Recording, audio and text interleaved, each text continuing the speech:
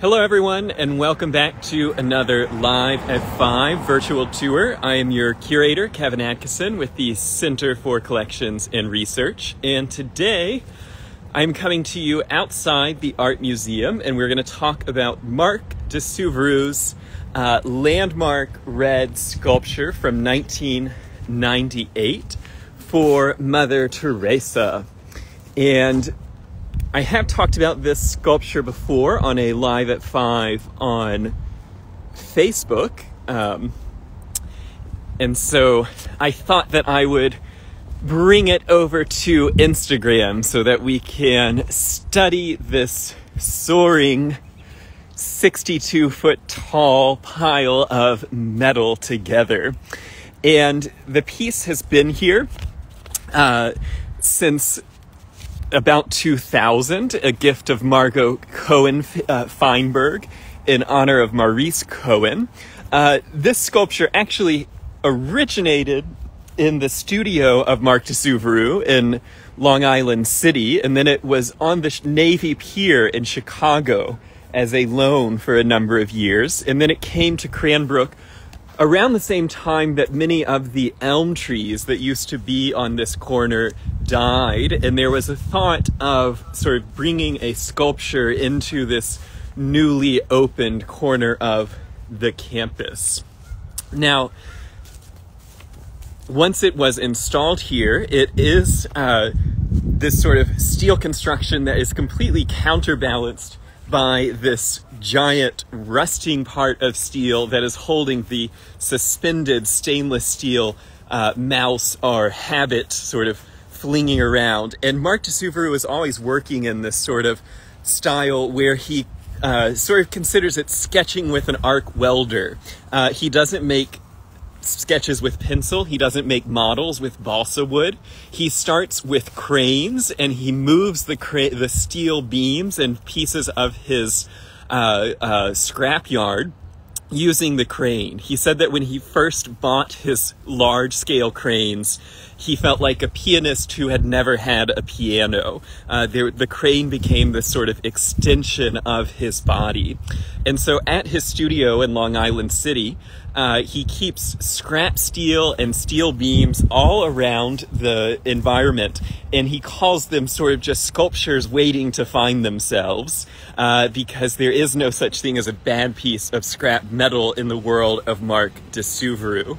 So who was this artist? He's not a Cranbrook artist. Of course, he is one of the country's leading sculptors and has won pretty much every award you can in sculpture. He does have an affiliation with the University of Michigan. He has an honorary doctorate in art there. And there's, of course, a Marc de Suvero outside of the University of Michigan Museum. The sculptor was born in 1933 in Shanghai to Italian Sephardic Jews. His father was a naval attaché for the Italian Navy, and he grew up around the Forbidden City in Beijing. During World War II, the family moved to San Francisco, where Marc de Suvero studied at the City College San Francisco, UC Santa Barbara, and he was studying philosophy when he realized, I'm never going to have a new contribution to philosophy. This caused a sort of existential crisis, and so the artist switched to sculpture, graduating eventually from UC Berkeley. He had his breakout as a sculptor, and we're seeing here his full name, Marco Polo de Suvero. And so this is his signature cutout using a sculptor, what does he call it?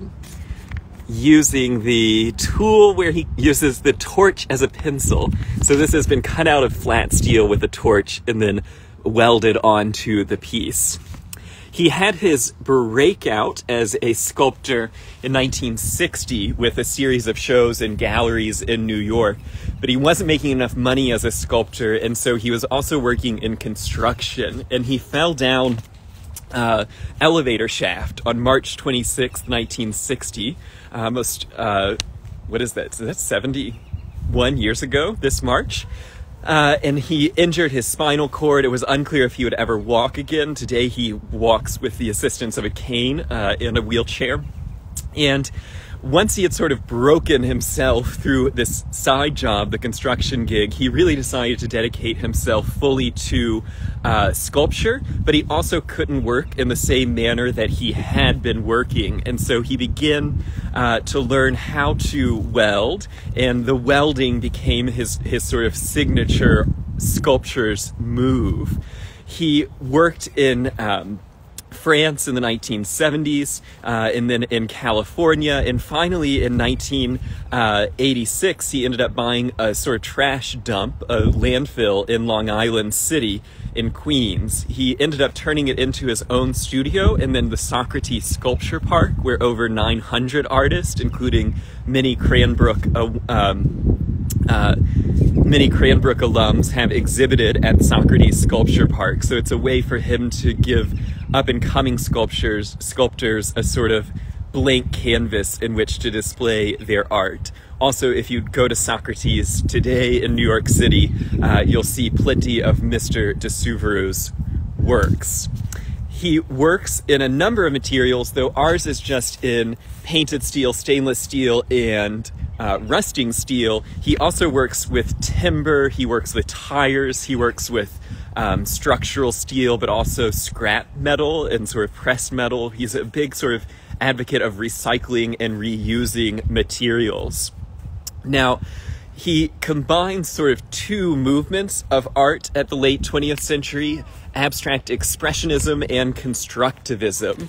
His own terminology for what he does, though, he calls himself not a sculptor, but a poetic structuralist.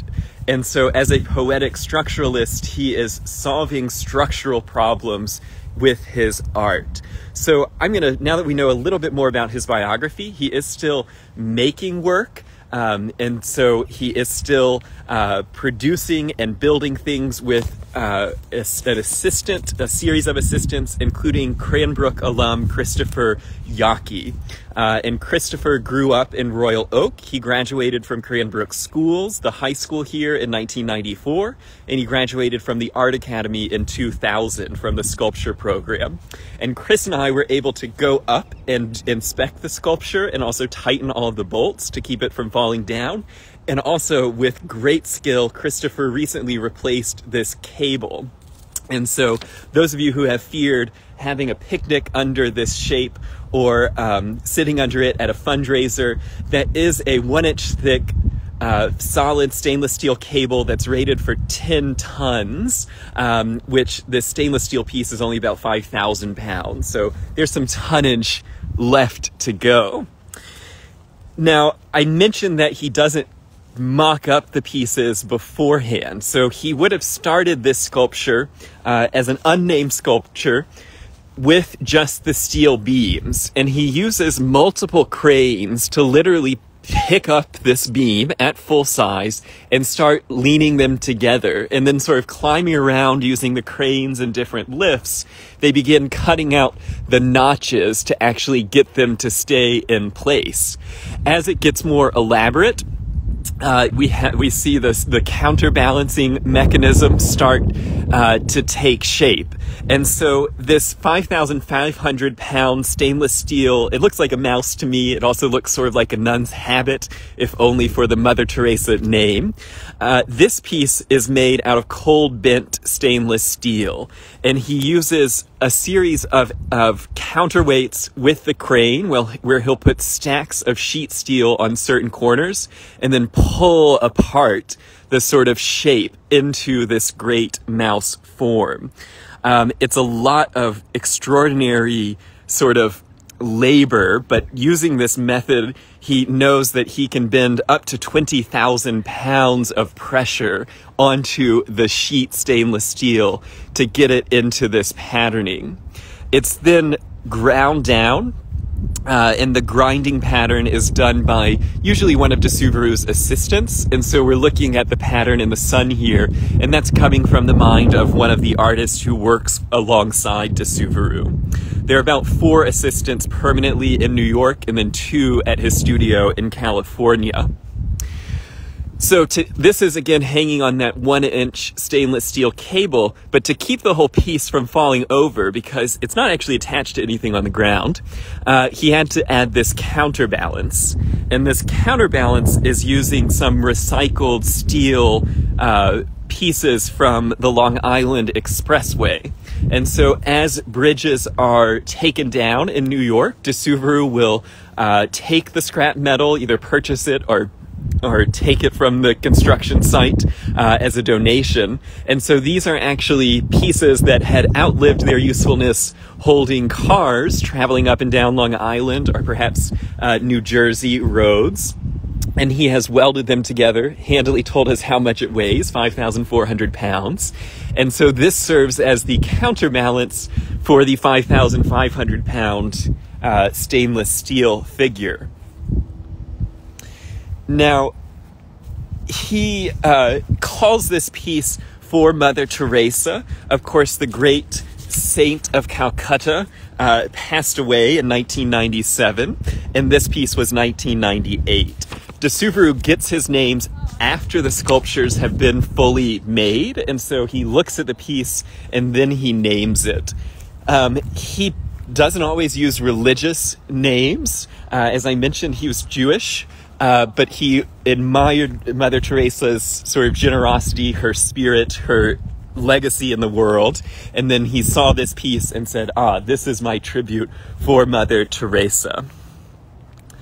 Now, this is an unusually large Suvero because these are 60-foot long steel beams. And in order to transport his pieces, he tries to keep them under 45 feet because a 45-foot steel beam can fit on a tractor-trailer truck without any special permits.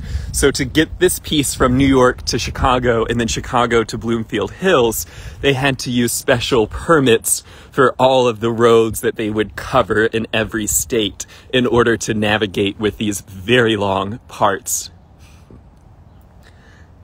Now, I think that's about all I have to say about Mr. Suvero's work here. He's a pretty fascinating artist. He's been very generous with younger artists, especially through his Socrates Sculpture Park, and allowing other artists to both work in his studio, learn from him, but also giving them the space and the sort of opportunity to show off their work. This piece could not have come to Cranbrook without Margot Cohen-Feinberg, as well as Maxine and Stuart Frankel, who were integral in getting Mr. Suvero out here. If you're a dedicated Cranbrook walker, or if you've just looked closely at the camera, you'll know that it does need a few $1,000s worth of red paint on it, and that is a project that the Center for Collections and Research and Cranbrook Art Museum are collaborating on as we await the sort of financial fallout of the COVID-19 crisis and seeing where our budget stands. This is one of our top priorities, is to repaint the piece, but in order to paint it, you also have to strip all the paint down, and it is pretty tall, and so it is pretty specialized work to come out and paint this piece. Now, interestingly, this was not the first Suvero on the campus. So in 1977, we had Le Petit Cliff, which was a swing set over at Kingswood by Marc Suvero, and that was made out of tires, timbers, and scrap steel. And I believe it's now in a private collection, but it was pretty cool because you could actually swing on it. Next time you're in Grand Rapids City Hall also has a swing set by Marc Suvero. And as my dad was out in Montana at a sculpture park, they actually take a big clanger, like a bell clacker, and they actually play the stainless steel feature. Ours is too tall to play. I suppose you could take tennis balls and ping it up there. But he is very interested in sort of how people find a way to interact with his sculptures and how they resonate with the viewer and how they resonate with a clanger, I guess. When you think about the scale of it, when I'm on tours, you don't have a neutral opinion about this work. And usually people say either, oh, they love it, they love Marc Suvero, or why would you put that red sculpture next to Eliel Saarinen's delicate architecture and the question of scale between these sort of slightly below 40-foot columns and a 60-foot sculpture. And Marc de Suvero would say that relative to a mountain, his sculpture is actually tiny. It's a little breadcrumb. And then relative to the entire planet, the mountain is a breadcrumb. And then relative to the entire universe, Earth is just a little speck of dust. So is his piece really that big? And he's very interested in thinking about his work on these different scales. And he's also interested in how the piece sort of changes through the seasons and how it changes from day to night. It's a pretty iconic work on campus. I love in the winter how it pops up because it is so tall and how you can start to see it over buildings and through trees. I think it's an exciting, pretty dynamic piece to anchor this corner of the Academy of Art. If you have any questions, you can send them in a message. I'm not seeing anything in the chat. Thanks so much for joining us for this Live at 5. On Sunday, we are having a talk from Valerie Bellet, who is the director of the Historic Artist Homes and Studios Network for the National Trust for Historic Preservation. Cranbrook and Saarinen House just joined that august group in February. And so she's going to tell us about the 48 artist homes and studios, including Loya Saarinen's house here at Cranbrook, in a talk on Sunday at 3 p.m. On Sunday, March 28th, and you're going to hear more about this at Live at 5 next week, I'll be giving a tour of new Cranbrook artworks in Saarinen House, Cranbrook House, and the Frank Lloyd Wright Smith House. So do sign up for those two events over at center.cranbrook.edu.